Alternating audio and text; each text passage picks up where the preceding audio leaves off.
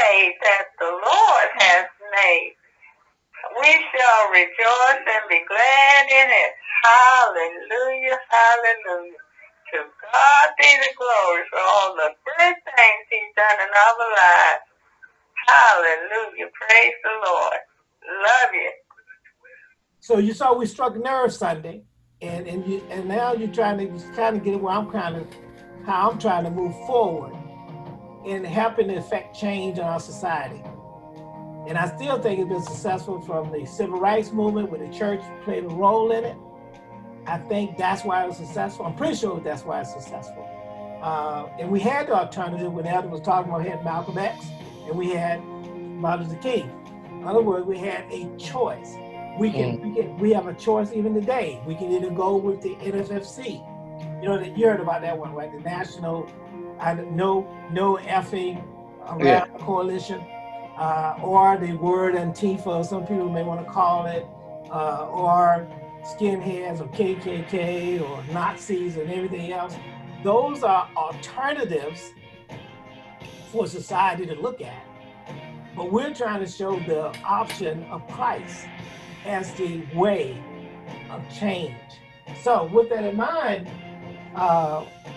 Brother Addison, Elder Johnson, could you read Matthew's, I'm going to get to it, it's Matthew's chapter 6, starting in verse 5.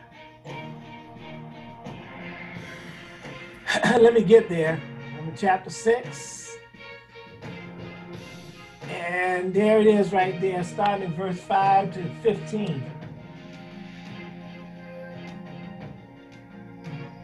And when thou prayest, thou shalt not be as the hypocrites are. For they love to pray standing in the corners of the street, that they may be seen of men. Verily I say unto you, they have their reward. But thou, when thou prayest, enter into thy closet, and when thou hast shut the door, pray in secret, and thy Father which seeth in secret reward thee openly. Openly. Excuse me 1 second. My box is covered up the scripture.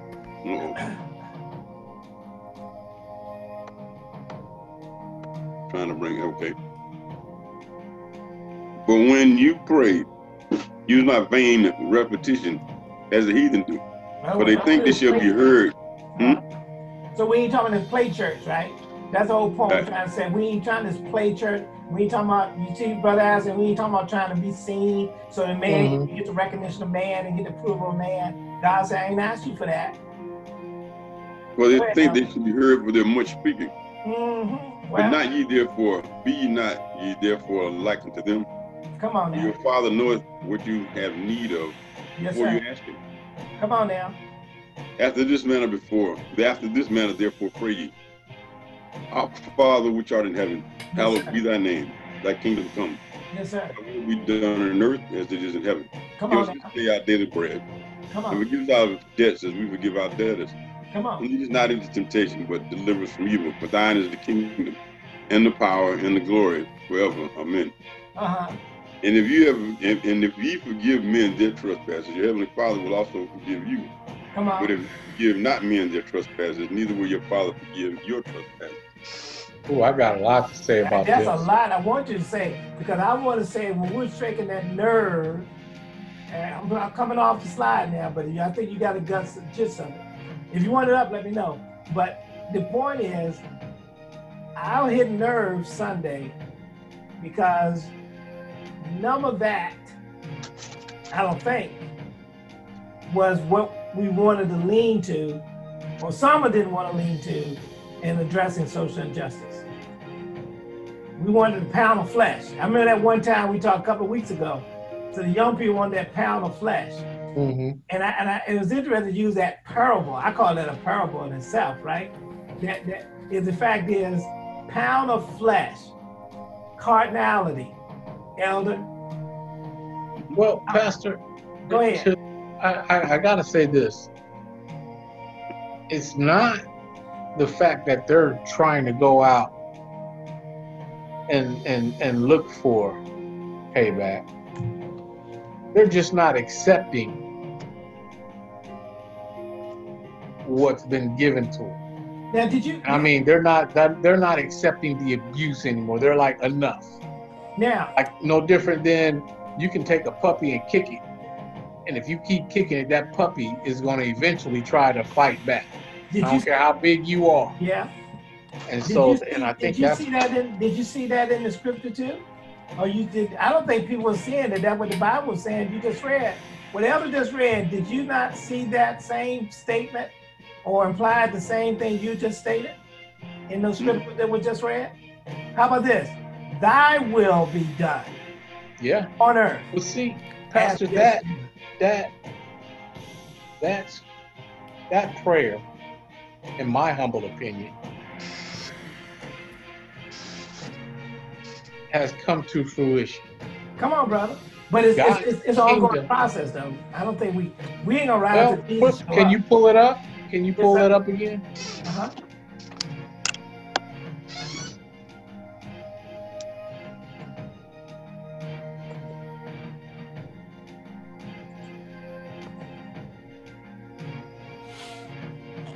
Okay. It says,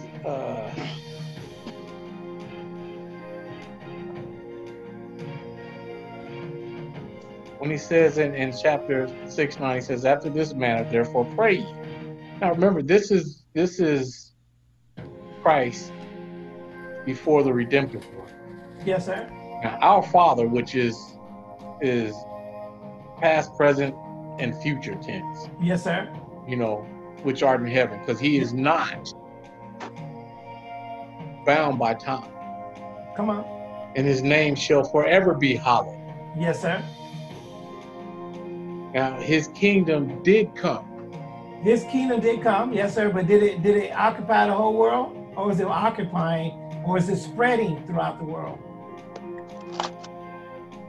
Where his kingdom came when his son came. Yeah, but are you implying? He said the kingdom of heaven is at hand. But now, balance it out for us. Are you saying that the kingdom has established itself and is over everything in this world? Or are you saying that? Or are you saying that it has come to be permeated through the saints, the kingdom of God, his will? See, what I'm saying is that it's not a past tense. Well, it's an ongoing process. I'm just saying his kingdom has come. Yeah. I'm not saying that Christ has come back to reclaim. No. I'm not saying that. I'm saying that his kingdom did come. Is everybody under that kingdom? That's not what that's not what this is saying. I know that. So I'll try to figure what you're trying to say. That's what I'm really trying. I'm saying that God's kingdom came in the form of Jesus Christ. Yes, sir. In the form of the Holy Spirit. Yes, sir. That was the his scripture kingdom said. has come. Remember Jesus said that. He said the kingdom of heaven is at hand. Yes. He said that. Yes. So what does that balance that to me for what that means to you? What are you telling me though? What does that got to do with? Because it sounds like you were trying to say past tense, as if it's the done deal that is here and everything now has fallen underneath that kingdom. I never said that. I know. I'm just trying to say. That's what I'm trying to bring out of you. But I'm not. You can't bring something out that's not in there. No. That's not what I'm saying. I'm trying to make sure that's understood. That's what I'm trying to say. I'm sorry. Okay, I'm just trying to say that his kingdom has come. Which means what then? And his will be done on earth. His will is that we share and spread this gospel. For the kingdom to spread, right? For the kingdom to spread. In other words, the hearts of man requires the kingdom to move into their hearts, right? Yes. Yes, sir. That's what I'm making sure. His name is hallowed. We hallow his name. Oh yeah, that's not everybody doesn't hallow his name though, right? You keep talking about everybody. Everybody's not going to heaven. I know that. So I guess what I'm trying to say is when we're talking about dealing with change and addressing social and justice. That's what I'm talking about. That scripture is implying that we also trying to make, he's trying to make a change. His will be established in this earth. Okay, but I guess we're talking about two different things. Well, I'm addressing social injustice. We're talking about the word I replied earlier was saying is somebody said we want to get their pound of flesh. What they'll get their pound of flesh for? Do they want carnality or they want spirituality? Do they want change? And does both of these imply changes that's going to occur? That's what I'm trying to say. Is God's kingdom? But I don't think it's. I stated earlier that I think that's wrong terminology, that they want their pound of flesh. I think they're tired of giving their pounds of flesh. Okay. Oh, dude, that's what you took. That's interesting. I did not take that. They're done with sitting back and trying to have a double standard just to live, you know, to walk down the street while black, to play in the park while black, to walk in the park while black, to drive while black, to exist in society being black. They're tired of that, and that's what this is about. It's not about going out and trying to rage a war to get payback. It's just we're not accepting what you've been giving because that is not based on the Constitution. Now, are we trying to make a change? We are trying to, they want to change it, right? Yeah, they're trying to make a change. And how are they going about doing that? Well, they're protesting. No. What is the end result? What are they trying to accomplish? Equal rights. Equal rights, right? And in this society, then we talk about the heart of man. Will they be able to accomplish that outside of his will, God's will? Outside of God's will? Yeah. Not in this earth.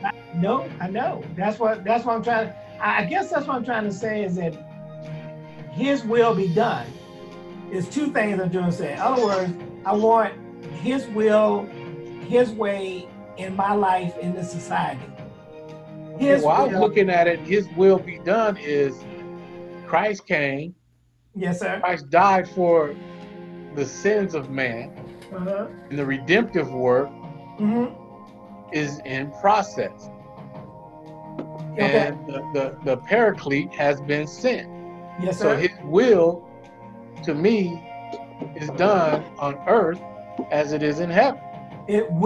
That will be done.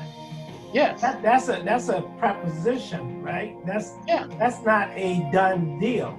Yeah, but it's I'm throwing it at you. I'm not saying that his will is being done. We are sharing the gospel. So I'm saying that it's being, this prayer has manifested already. Oh, and see, and I guess my point of saying is that, just like you're saying is, they don't want a pound of flesh, they don't want to give a pound of flesh. I'm saying is, we're asking for, he's telling us, I want my way of living in earth as it is in heaven.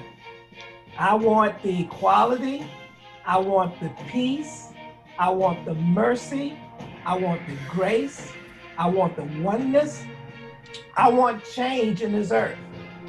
I don't want the world system to remain as it is, because that's not his will.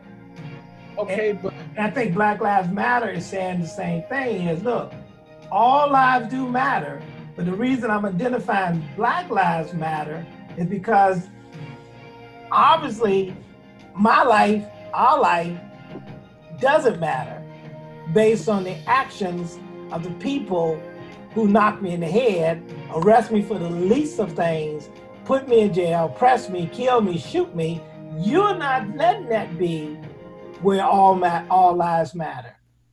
Because I'm being singled out for some reason, which means I don't matter. And I'm trying to get you to understand, I am just like you. I've reserved and will, because it's God's will for us to be one, right? There's neither Jew nor Greek, nor bond nor free, but we're all one in Christ Jesus.